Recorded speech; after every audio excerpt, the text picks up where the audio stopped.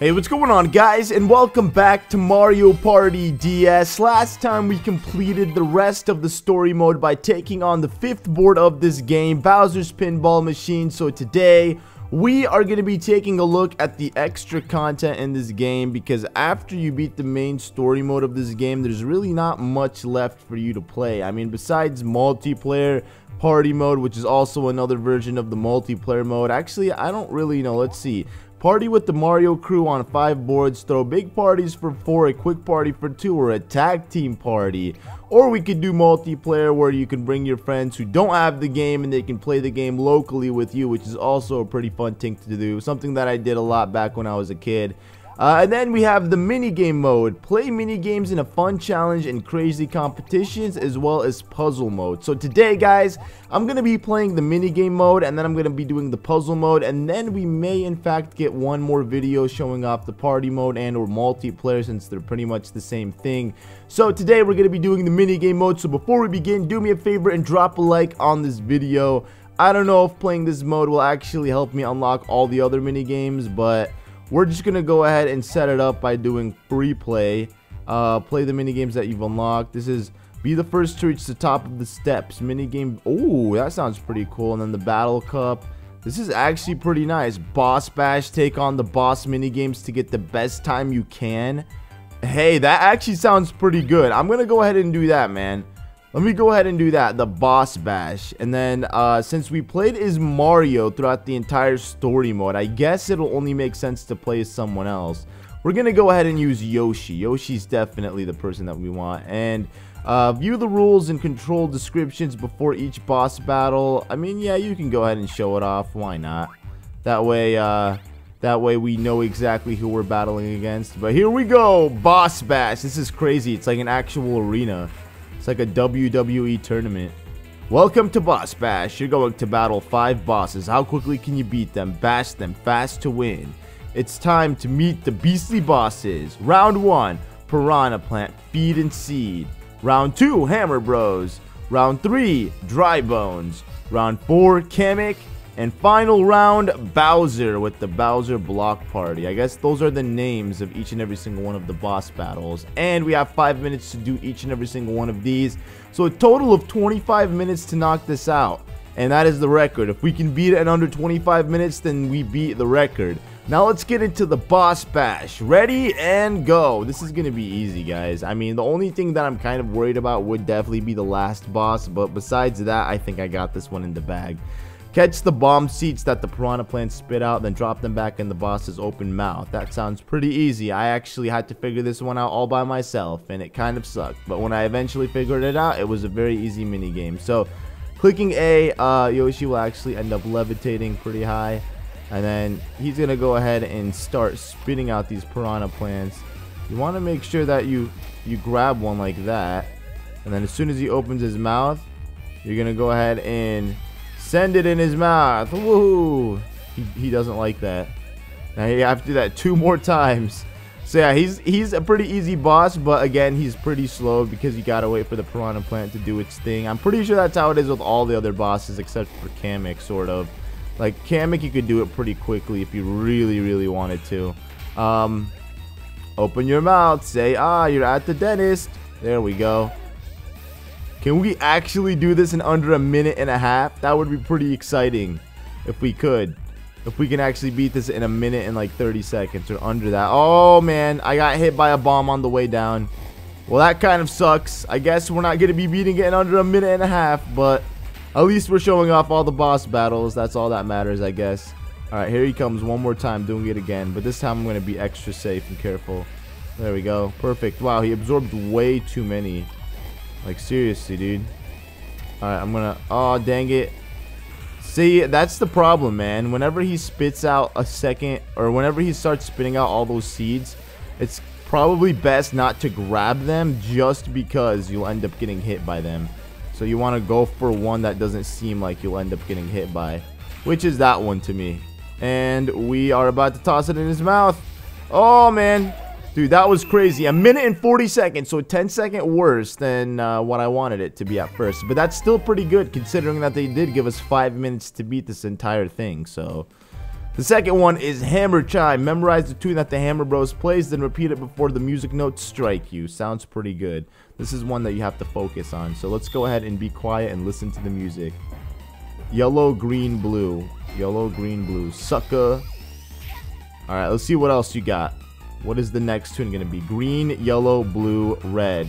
Green, yellow, blue, red. Nice, dude. Alright, one more. Here we go. Green, yellow, blue, yellow, red. Green, yellow, blue, yellow, red. And we did it! 25 seconds sharp, man. That is pretty crazy. They give you 5 minutes to beat this guy, and we did it in 25 seconds. So that's definitely good, because that means we have all, like, the more time for the next few bosses. Now, this is search for the fire icons that appear above the magic switches, then ground pound them all to release a fiery blast at Dry Bones. And this one was pretty easy. This is actually kind of similar to the last boss battle, just because, you know, you're in a 3D kind of setting. Anyways, essentially all you need to do is look at the top screen, or rather the bottom screen for you guys, and you will find these fireballs on these switches that you actually need to hit first. And I think you have to do it in the order that they appear in, so that one being first, and then this one over here being the second one. And then at the same time, you do need to watch out for Dry Bones, because he does throw projectiles like bones and cherries and other stuff. Now there are these ones. Okay, so it's gonna be this one, and then this one back here, and then the one all the way across from it. There we go. And then that should, oh wow, it moved. Okay, I guess it's gonna be this one. There we go. Then that should do it, and defeat him within 50 seconds. Not bad at all. So still under a minute. So technically, out of the 3 that we've done, the only one that really took some time was the first one. And even then, that wasn't that long. It was a minute and 40 seconds. There we go, Yoshi. You did it, my boy. Man, I don't even know how we're going to be doing the last boss, how long it's going to take me, but I'm going to try to do it on the first try. Survive a flight down Kamek's library hallway, then take on the henchman. Shoot ink blobs at Kamek's face until he's totally inky.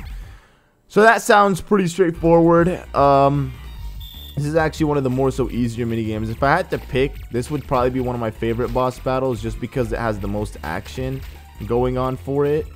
Like, you have to not only shoot books down, but you also have to watch out from being hit by projectiles, which is pretty nice. So, I mean, it does make you be extra careful. You know, you can't be careless when playing this minigame, just like the other ones. Plus, I mean, whoa, that's crazy. Plus, I mean, at the end of it, it is pretty fun. So, I'm not gonna lie, I thoroughly enjoy playing it. I do not know where I'm going. I am kind of screwing this up. Well, I mean, not really, because I'm... Whoa! Man, they do that on purpose because they try to throw you off. But we made it to the librarian herself, or himself. Kamek. The librarian. Look at this guy, dude. Oh, yeah, I forgot. This is the part where we got to start shooting his face. Take my ink blobs. Feel them. Look at that, dude. It's caking all over his face. And then he starts wiping it. And then when he wipes it... Actually, that's when it starts coming off. But... as long as we can make sure he doesn't take it off, that'd be great. I'm going to just keep firing by holding down A. There we go. I think if I just hold down A, it's probably easier. Dude, how are you still not done with the first hit, dude? Like, seriously. We've caked so much on your face, dude. There we go. Now he starts raging, dude. This dude has temper tantrums. Look at him. And here comes the book. That's the problem, too. The book sometimes, you know, hits you in the face. So you have to be careful about that. Come on, get on this dude's face. It's having a hard time today, like, for real. Like, it's not actually working as smoothly as it did the first time around that we did this. There we go. Now it's starting to cake on his face. There we go. Come on. There we go. Oh, see, he wiped it off right away because there wasn't much on it. But that's why you got to start. I don't know how to do it, honestly. Like, how to do this properly. Okay, there we go. Now we got a good jump start on that. That's all I needed, just that. Because if it's less than that, like if it's a little lighter, he easily wipes it off for some reason. Like, it's not really too much of a problem for him to wipe it off. But when it's like that, yeah, it's going to take him a little bit of time. Dude, he probably can't even see. No wonder his aiming is off. Alright, there we go. Come on. Just finish it off. Finish off the second hit, dude. There we go. Second hit is now complete. Now we have one more hit to take care of before we beat this boss. Can we do it in the timed, I guess, can we do it without losing any 1-ups? I think we can. Alright, Kamek, we got this, big dog. Look at this guy, man. Look at this guy, man. We are destroying his life. He is not having a good time today. No, we can't. Oh, dude, we gotta watch out for this. There we go. Hey, we did it! He's raging. This one definitely took over, or almost 5 minutes. Wow, 3 minutes just to take on that boss. I wonder what happens if you die, if that all still counts as the time. Because if that's the case, then dude, there's no way I'm gonna be able to beat this boss, like for real. Bowser's Block Party. Avoid Bowser's attacks after he transforms into Blockhead Bowser. Then wait for your chance to strike his golden weak spot. Okay, so this minigame honestly did give me a little bit of trouble the first time I did it, and that's because when I came to the last hit, I never really knew how to actually defeat Bowser or how to go about attacking him without losing any health. But I think I figured it out last time I played it. It's just focus on attacking him from up front rather than from the side. And the cool thing is too, you can actually switch the camera angle by clicking L or R or X, which actually completely changes the camera view. Puts it on top rather than from the side or from the back of the character that you're playing it as. So you're not getting like a 3D view of him, you're getting like a top view, which is pretty cool. And then I think, yeah, this is when he slows down. Okay, so he's about ready. There we go. Perfect. So we hit him like that, pretty nice. Here he comes, spawning. As soon as he falls, I want to make sure that I'm out of the... oh, I still got hit regardless. I still got hit regardless, man. Still lost that 1-up. Okay, so this is the part where you click X. You want to change the view up on here. Alright, as soon as this thing stops, this is when I'm going to start going in on it. Aw, dang it. Okay, I got 1 hit. That's pretty good. Alright, I'm going to just wait for this thing to stop again. But this time in front of me. See, it always moves away. Dang it. Alright, I got to make sure that I'm away from this. Alright, let's see what else we got. What else we got? What else we got? There we go. We defeated it in 1 minute and 12 seconds. Wow. I wasn't expecting to do it on my first try, honestly. And that goes to show like how much I really think of my gameplay.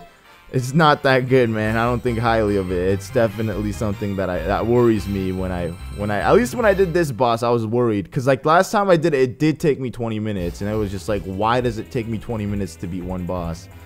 But what does that mean? So 1 minute 40, 25, 50, 3 minutes. Best time is 7 minutes and 11 seconds for the record. That's not bad at all. Surprisingly, the second to last boss took us the longest. And that's because when you really think about it, it actually is the longest in terms of like transitions and what you need to do. So, wow, that was pretty good. We got a total of 150 Mario Party points for that. So... what did we win? We won a Goomba figure, and then we won a winner's balloon, as well as Toadette's piano, and a delicious durian, and an enchanted bookcase, and an electronic magnetic generator. We won a lot of things, guys. A lot of things that I don't know what to do with. Play again with the same settings. No, let's not go ahead and do that. Let's actually go back here for a second. I want to see what the gallery is really quick. Just to see... That's a game mode? No way. Oh yeah, so you view collections. I guess these are all the collectible items that we got, like character figures. If you look here, we only have Mario for some reason, and then the Goomba that we just unlocked. And then all these guys that still have yet to be unlocked. So many, apparently. Personally, I don't really know where to begin to start finding these character figures or how to unlock them, but I'm assuming I'm going to need to play this game religiously in order to do that, so... We still have a lot to do in order to have this game beaten 100%, and I'm not really sure where to even start. So, I think I'm actually going to end off this video here. I wasn't expecting to be doing just the boss battles. I thought it was going to be something about a mini game, but apparently this is better, you know, because I wanted to do these anyways, and I didn't really know how to even begin doing it. I thought I was going to have to replay all the boards again just to lead up to the bosses to redo them, but this definitely worked out. So, I think next time what I'm going to do is I'm gonna do Step It Up, be the first to reach the top of the steps, minigame victories get you there. or then Battle Cup. We're gonna just do all of these in like their own individual episodes, so then that way we could show off the mini game mode, and then I guess we'll focus on the puzzle mode. So that is pretty much it, guys. Thank you all so much for watching. If you enjoyed this video, don't forget to drop a like, and I'll see you all in the next episode. Peace out.